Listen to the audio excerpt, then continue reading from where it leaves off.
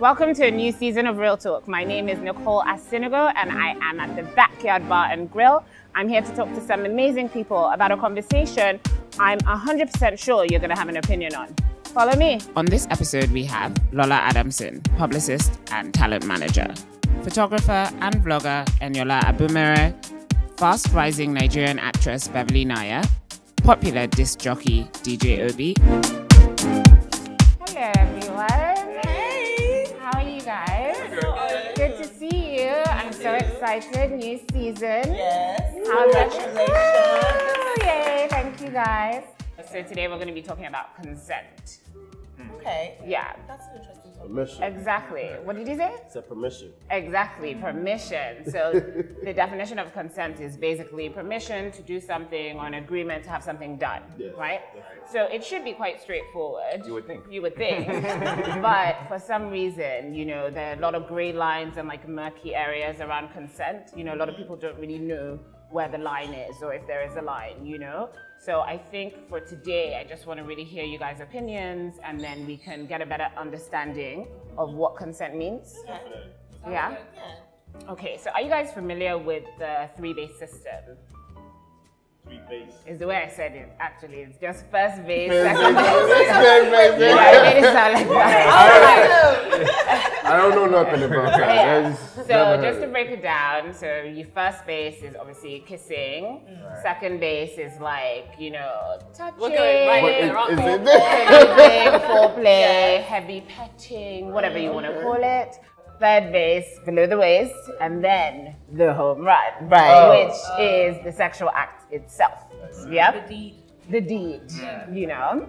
So most women, I don't know if you agree, use this base system as a mode of restriction.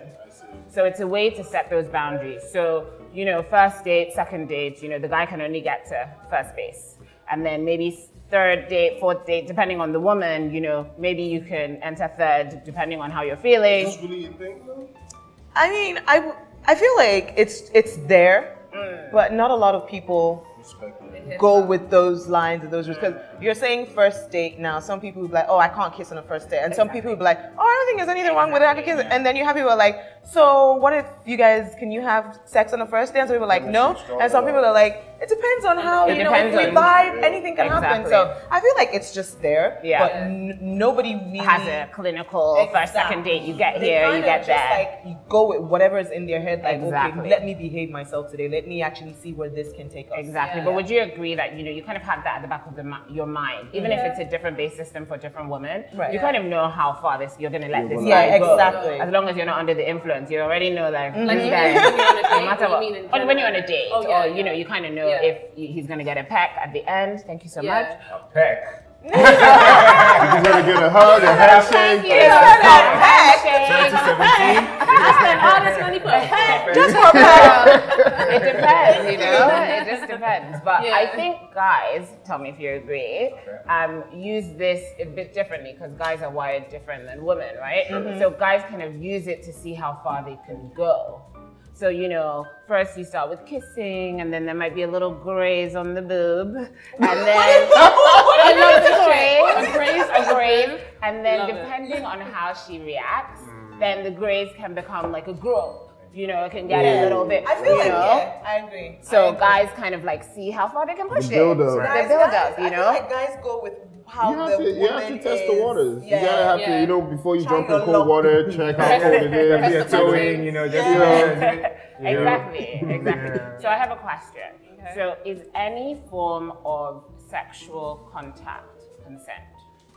Any form. Yes.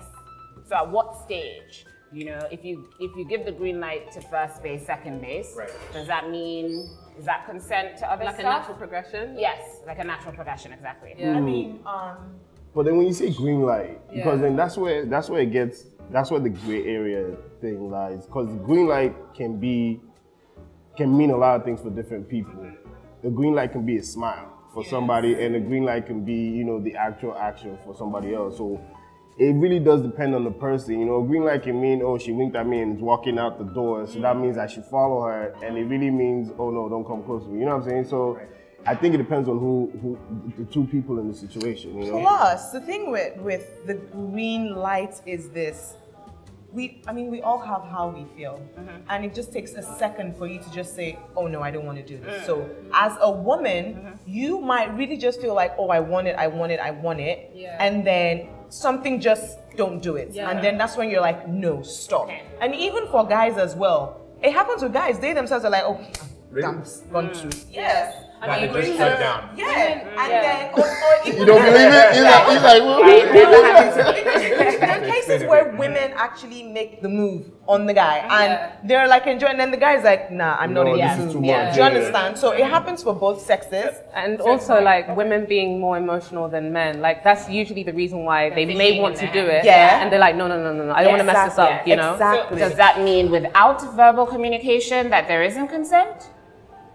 I mean, but here's the thing. What body language are you throwing off? You know, but then if she doesn't say no and he doesn't say no, that's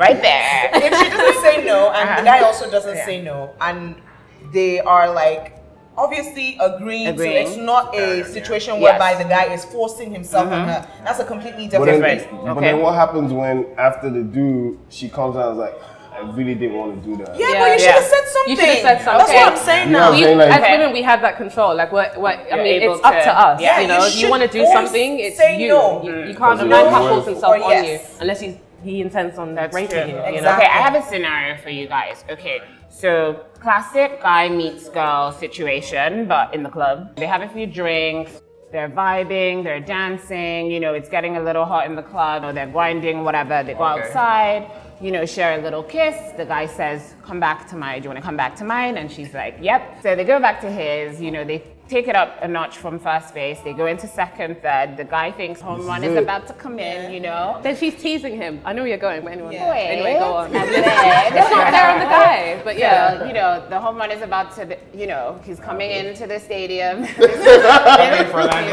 to land, you know. This metaphor can go places. So when they start having sex, she's completely silent.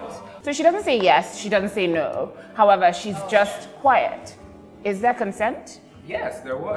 That's why you need to be verbal. Yeah, there was consent because she didn't say. Giving it to him. First of all, she went home with him. Yeah. She went through all the bases with him. Exactly. So does that mean she didn't stop him? This is what this is. This is why I feel like they need to educate women more, especially the younger women who are growing up. You need to voice just say what you want, open your mouth and speak. Do not be scared. Even if you're in a really dangerous situation, at least if it comes to a case of everybody talk your own, you're like, I said no. You have every right to talk. Once that is out there, once you've said that, I feel but if you keep quiet, it's not even rape because you went through everything with him. You didn't say stop. Do you understand? You keep it quiet. He probably is just thinking, this is her own way of enjoying it. She's not talking. But maybe her hormones are just like flat and non-existent or something. But you need to voice out. So if she doesn't communicate her boundaries, how then he doesn't know it. Nobody knows. So do you think it's important for a woman to set her boundaries and be very clear? Vocal about it. Yeah. But even if she's not vocal, can I ask you something? What about body language, for instance? Yeah, body language is more effective in my opinion. Why I say this is because if you are vocal about, you know, the situation and, you know, how you feel and, you know, I'm not willing to do this, it's too early and stuff. You put the guy on the defense. Exactly. You know, he's and like, then I just wanted to take you to dinner. Why are you talking about? You now look like the crazy. You can also do that with body language. You can throw it. That's why I say body language. Instead of being vocal? Yeah. But the thing about body language, what do you think? Like, because body language, okay, let's talk about dressing, for instance. So, this girl that was in the club that we spoke about, you know, let's say she was wearing little booty shorts and a see-through top that if you look really closely, you could see her nips, you know? So, now, this kind of girl, would you say that her dressing has kind of like already consented for her? No, I wouldn't. You can't. I disagree. Yeah, that's what you would say as a guy. No, but let's hear it. Because that's when it comes. They say, "Oh no, so why are you going to dress like that if you don't want?" No, don't say don't wear a mesh top or don't wear bum shorts because because most women dress for themselves. Yes. Let's put it this way: you dress some women how you want to be addressed. You dress how you want to be addressed. Right? When you're going to the office, you dress properly, just for the occasion. Addressed, not touched. The female body is a piece of art, sexual art, because you have the opposite sex that you already attract. You're gonna attract some guy out there. You know what I'm saying? You are somebody's spec. You know what I'm saying?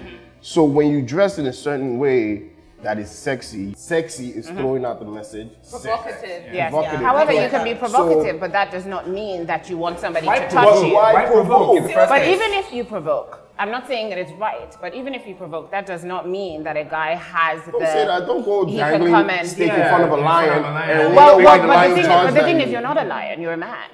You're a human being. Hang on. You're not a dog. No. You're not a lion. You need to have that self-control. Yes, that is a person. We decided to take real talk to the streets. I'm of the opinion that a woman's consent must be sought and gotten before anything meaningful can happen between you and the woman. Thank you. When you are rubbing body, you can kiss the same time. No need of asking or something like that. No, is it not your lover? If it's your lover, go ahead. Anything you like, do. You cannot ask whether I will let me kiss you or, there's no need of asking questions about that. You wearing, as a woman, you're wearing knicker and bra outside.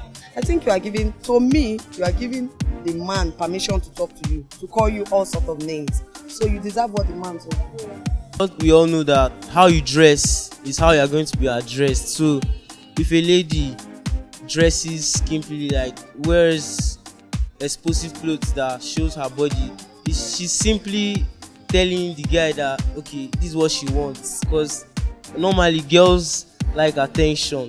So, and you give them the attention they want. In the middle of the way, she says she's no longer interested to do what we plan to do, especially my wife.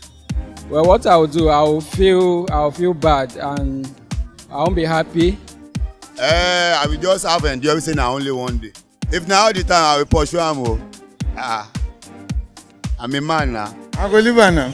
Go live on that. I walk her. I walk go away. Anyway. You're talking about women grinding. There's a case of you dancing with a guy and the guy starts to slide his hands down to your bum. This happens a lot. Even with guys that you don't show them that you like them. There's no body language. You're just dancing and then they just feel, oh, because you're dancing, let me slide my hands down her bum. This is where, as a woman, you say no. That's the best way. Don't leave anything up for assumption. As you have men, to be you vocal. should also try and, listen to body language as well. I'm telling you right now, I'm telling you right now as a guy, body language doesn't mean. Funny enough, a lot of guys get in trouble. Now, when you hear accusations of rape and Kobe and you're like, what happened? I think the onus should be on men as well to ask questions. Are you okay? Yes. Are you sure you want this? Yeah. That brings me to my next question. Is consent gender biased?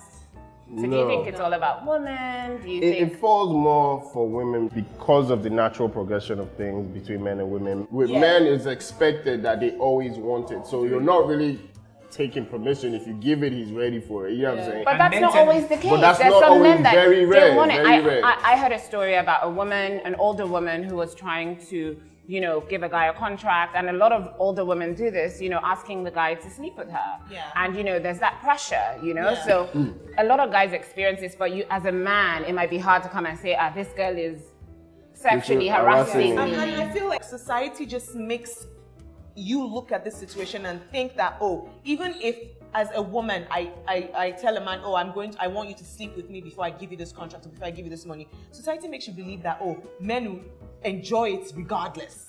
They wouldn't mind. They'd be like, I will sleep with you, man, and I'll still collect money on top. Enjoy and so it just makes you feel like, men don't mind. So let's not even bother whether men are bothered about it or not, because they shouldn't mind. They're getting free sex and free money. But that's wrong. Yes. Because they have feelings as well. Yeah. Like, they also view things the way women view certain things. And it's like, don't disrespect me, or don't touch my bum like he was saying, or don't pull my beard or something, or I don't want to have sex with you. It's as simple as that. I don't want to have sex with you. You can't force me. It definitely shouldn't be that way. It should, the same way women are out here fighting for gender equality, it should be a balance. You should also put them into consideration. Don't get too happy. Again, at what point can consent be withdrawn? So can you withdraw during the act? Yeah. No, but if you do that, then there's something wrong. I mean, with you your see partner people because who that's in the not middle normal. who halfway just say stop. Yeah. I don't wanna Okay. do Oh, it I again. get it. So yeah, halfway So through. stop. Because you start to maybe You start to think, maybe you feel guilty. Maybe you're cheating on Exactly. your wife. Exactly. Okay, Or I your get it. You husband. know, so maybe But your then moral I feel conscience like kicks in and you say should no. never have allowed it to get to that In point the because first it's totally place, there you unfair go. on the man. Yes. If it's the man, Yeah. it's totally unfair Because you But, started but, it. but what, started but it, what does yeah. the To man, a point what does where the it's man fine, do you in know? this instance? No, he should stop. He stops. But My some thing is guys- once some she's guys, vocal, yeah. once she's But- vocal, Yeah. do not proceed. That's Like, simple. Even if you are about to finish, once she's vocal, don't proceed Yeah. because then right there and then it's matter whether you contest think or to you something feel- else. But they say that sometimes when you guys, I don't know, they say, Sha, that when you guys are having sex, you can't hear again. So what if she Not says no? not You literally, yeah. but clearly you were not thinking. They can I hear don't because think they anybody ask thinks straight. questions. I don't They think. ask questions. They ask questions. Don't they now. ask? Really? No, because this is what I was going Come to back to work. I don't think anybody thinks straight.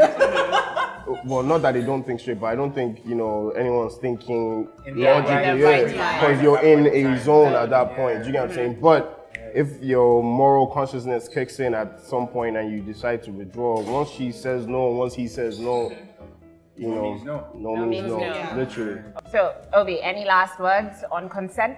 No means no. Be very vocal. Say what you want and mean what you say. So if it's no, it's no. If it's yes, it's yes. No, don't leave room for assumption, because then you might mislead the guy. Exactly. Yeah, what he said. I mean, definitely have to be very vocal, voice out your opinions, both guys and women. It's not just for women. And I guys in particular need to listen.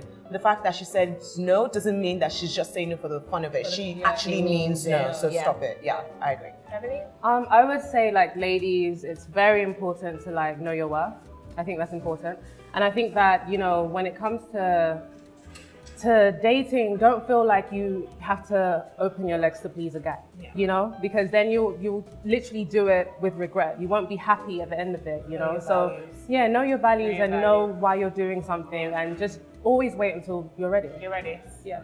I think always have the conversation. It may be hard, emotions are running high, hormones and everything, but you'll be glad if you have that conversation. Even if it's, are you all right? Are you okay? Do you want to go ahead with this? Just those little things. Yeah, both ways. And because we live in crazy times, you don't even have to be like a billionaire or a baller or anything for you to get into some serious trouble or for someone just mess your life up. So yeah, so that's my advice. Thank you guys so much. I really appreciate the conversation and the realness. Thank you. Thank you. If you guys want to join the conversation, please subscribe to our YouTube channel and follow us on all social media platforms at NdaniTV. See you soon.